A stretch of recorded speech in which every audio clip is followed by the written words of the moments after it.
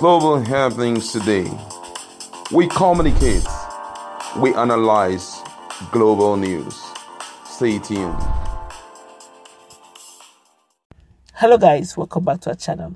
A lot of us woke up to the harsh reality of the fact that John Emejulu's house and some other residential buildings were pulled down by the government of Enugu State, and as well the Enugu airport fence was also down. But what most of us did not know is what transpired, how it all began, the genesis, and where we are as of today.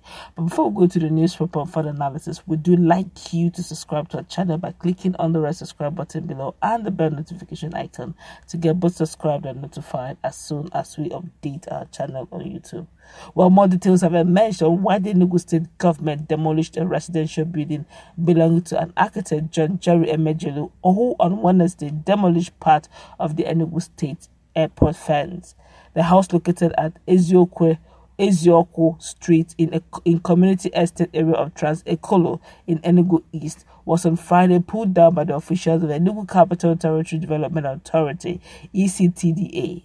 Although some reports have claimed that the act was a reprisal following the falling of the airport fence by Emejulu, findings have, however, shown that the government's action is unconnected with the Enugu airport.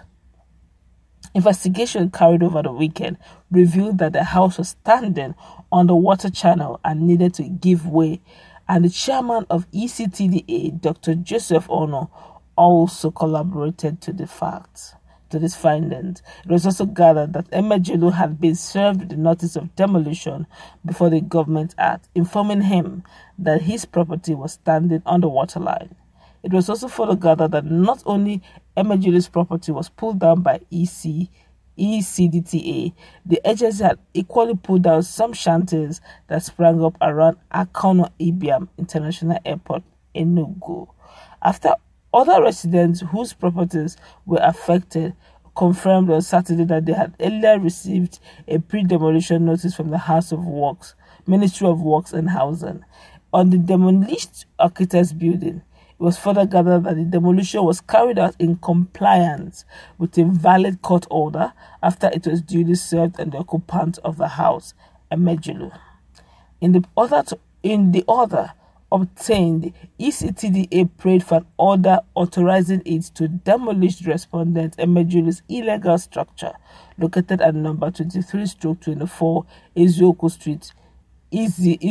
Street, Community Estate, Enugu, with code number 003005835. The agency also prayed that the court for an order restraining the respondent from carrying out any such development at that location.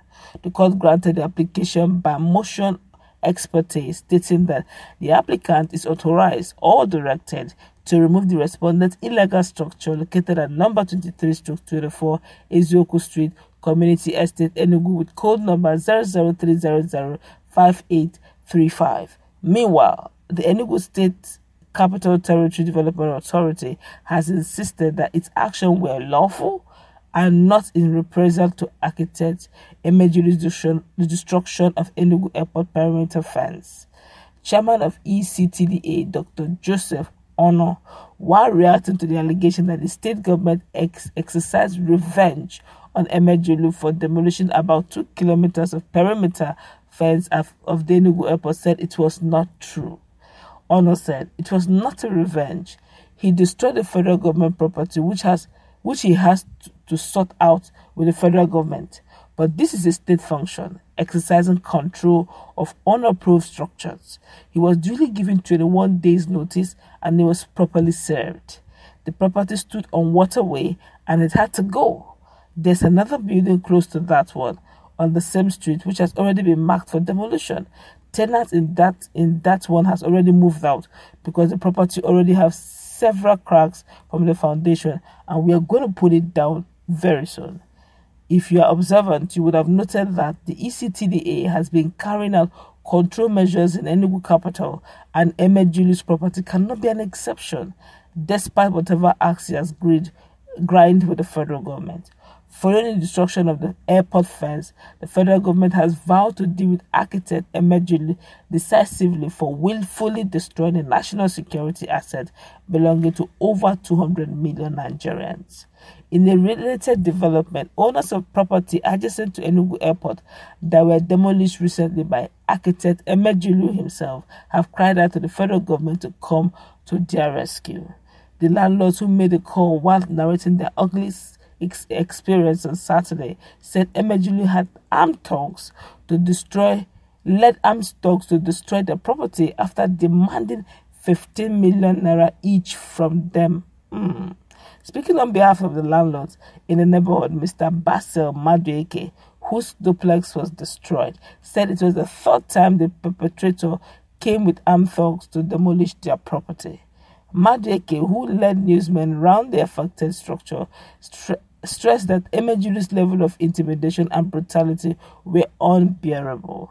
He alleged that Emejulu had been terrorizing the neighborhood, claiming to be the rightful owner of the entire area, including the Enugu airport land, which was also affected by his destruction exercise.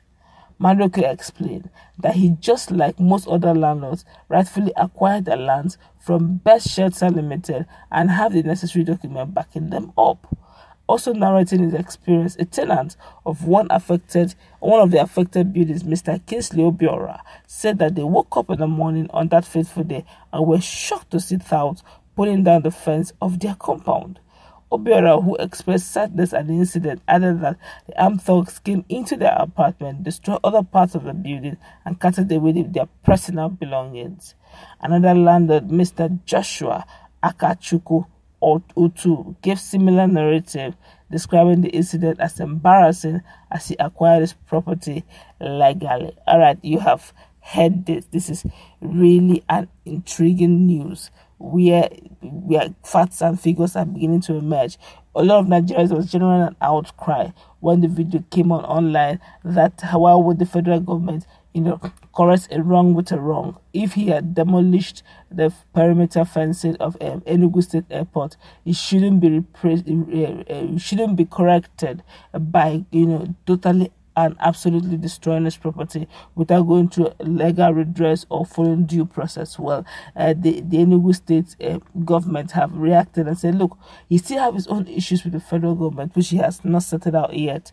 That is with the federal government for destroying, of course, the perimeter fence. But this particular reason why we demolished his house is simply because his house was standing on the wall, sitting on the waterway, and which they've duly given him quit notice, and also demolition notice, and 21 days to be precise, of which when it elapsed, they had to do the needful. But the surprising part is the fact that he, unfortunately, had been also doing almost something similar to other residents, being that he had acquired the whole entire area, including, of course, not exempting the airport field, and they say it belongs to him and he will get it one way or the other. Now he has a lot in his hands. To start with, his house is demolished, and the fact that the federal government have not responded yet, and this is just state level, have not responded yet to his demolition of the federal asset. Now, I really do feel for Emejulu, but judging from the reports we are hearing,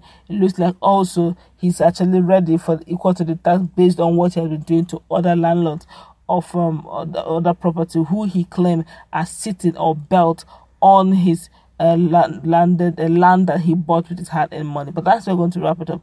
What's your take on what architect Emejulu has done to other persons, and the fact that is there a way of escape out of the fact that he may have taken laws into his hands by demolishing the perimeter fencing of Enugu Airport, being that he claims that all those parts belongs to him? Or do you think that just mercy may prevail in this matter? Let's meet in our comment section. Let's interact. Don't forget to like, share, and subscribe to our channel. Stay tuned for more updates on this and much more.